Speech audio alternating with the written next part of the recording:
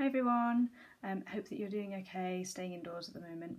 We've got a new craft activity today for our jungle theme of sessions. And all we're going to need today is some brown paint, some colouring pencils or crayons, and our own hands. So make sure you've got all those things and a piece of paper. And first thing we're going to do is do a hand print with our brown paint. I've already done mine because I needed it to dry.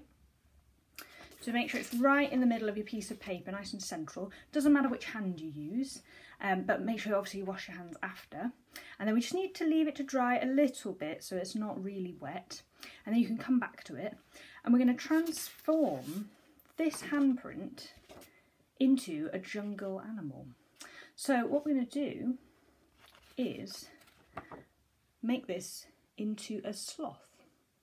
So this bit that was my thumb, we're going to do a head, draw a head on the top of that.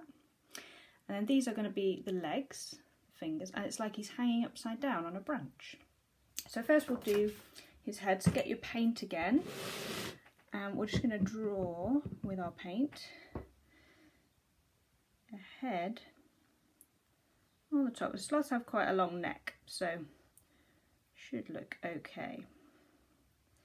Now, if you ever look at a picture of a sloth, their heads are not like our heads are sort of longer that way.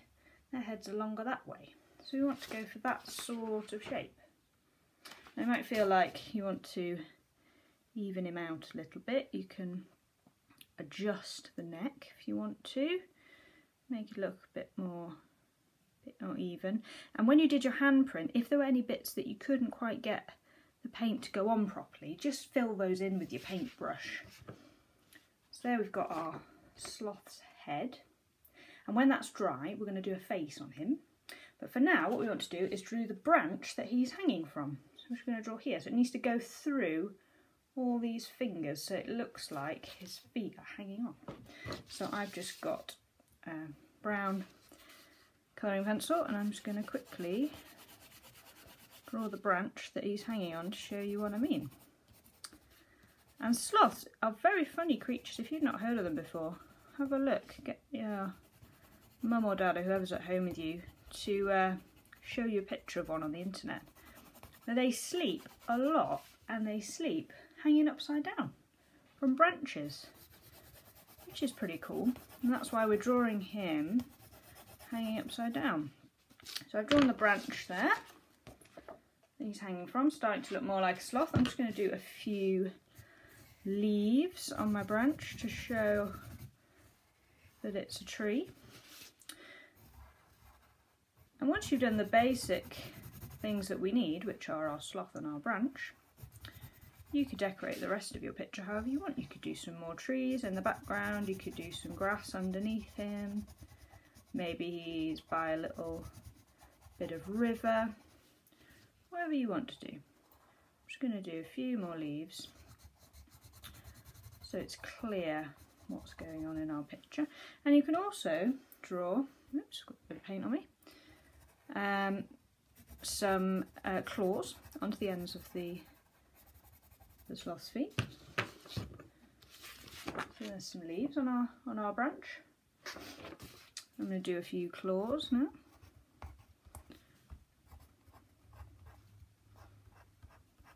Not actually sure how many claws they have on each of their feet. Maybe that's something you could find out.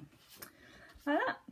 Now I need to wait for my face of my sloth to dry, but when it has dried you could just do some eyes, little nose, and they have quite fun eyebrows, so you could do that as well. I'll do mine for next time and then I can show you what mine looks like. Maybe you can upload a picture to the Facebook of what your sloth picture looks like.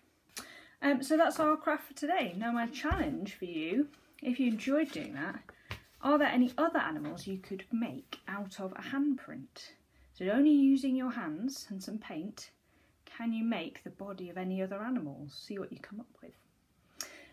Now we must remember to do our word activity.